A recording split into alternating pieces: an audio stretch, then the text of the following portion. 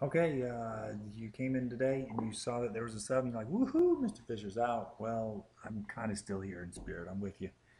I did not want to give up a day of support because you're learning some critical things with matrices.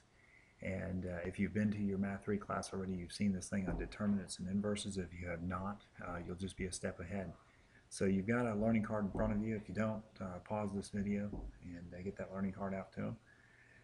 But let's take a quick look. We're going to do these things called determinants. We're going to calculate a determinant and an inverse, and I'll try to show you a little bit of why we would want to do this, along with how to do it. And you've got a worksheet afterwards that you can practice on, and it's good stuff. And eventually we're going to apply this and really see where it's used. But just kind of talking about why would we want to do this? Well, here's a real simple equation, and we all know what to do here. We would divide by 3, and x equals 6. Okay? Oops. And then, but let's switch over to this one. This one's a little more complicated. This is 1/3 times x, and a lot of us would say, well, let's divide by 1/3 just like we did there, and that's true. But there's another alternative to dividing by 1/3 because a lot of people don't know, well, 10 divided by 1/3 doesn't make sense to them. So what we do here is we multiply this 1/3 by its reciprocal, or its inverse, and we just flip it over. And when we do that, you'll see that, well, 3 times 1 is 3, and 1 times 3 is 3, so 3 over 3 is 1. So it effectively cancels out, or reduces to 1. Okay, so that reduces. But of course we have to multiply the other side by 3 over 1 as well. And 3 over 1 can just be expressed as 3, so 10 times 3 is 30, and that's actually the answer in this. Okay, so multiplying by a reciprocal is the same thing as dividing. All right, so let's take a look at this weird, strange looking matrix operation that in just a few short days we're going to have to figure out how to do this. This matrix, this first matrix times matrix A equals 10 over, well, this other matrix. Okay, so we got to figure out how to get the answer to A here. Well, A is a matrix. It's a capital letter, and it's a matrix. So it's a little tricky to do this. Well, we have not learned how to divide. I mean, we would divide by this matrix is kind of the algebraic way of handling this. But the problem is that there's no method, at least that I know of, or that's explained, or that anybody's figured out, of how to divide by another matrix. So what we're going to do is we're going to, instead of dividing by that matrix, well, we're going to do just what we did up here in this other example with the multiplying by its reciprocal. So we're going to multiply this side by its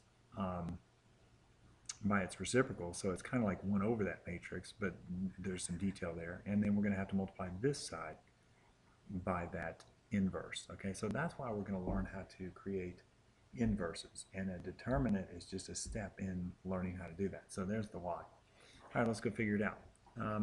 So starting with a 2 by 2 matrix, and these figuring out these directions that we're learning is really specifically for a 2 by 2 matrix, and we're going to do a lot of work with that. But the bottom line is it has to be a square matrix, and we talked about what a square matrix is. The rows and columns are exactly the same.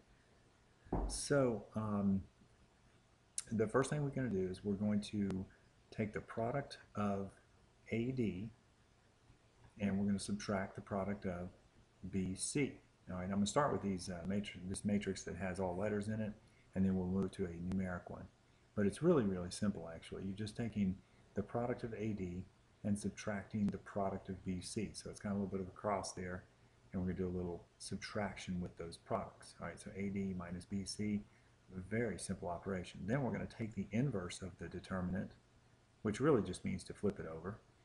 Okay, so we're taking the inverse of it, flipping it over, and we're going to multiply using scalar multiplication. See, all these terms are building. You guys have learned this.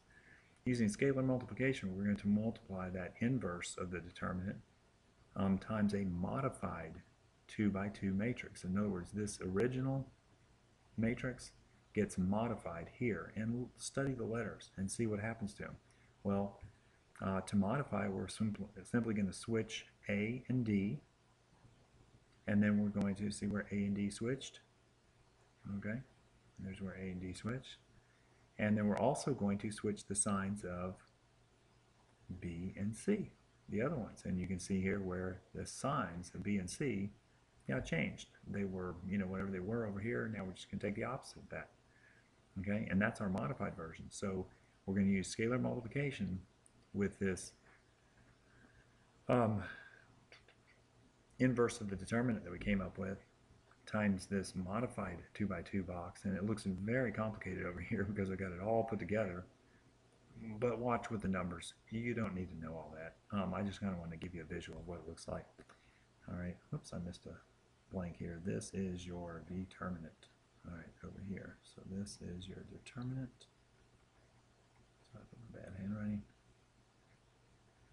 Determinant. Ooh, terrible handwriting, sorry.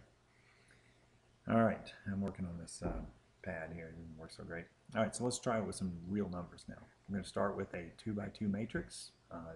What I'm showing you today only works with a 2 by 2 matrix. We're going to do A times D minus B times C.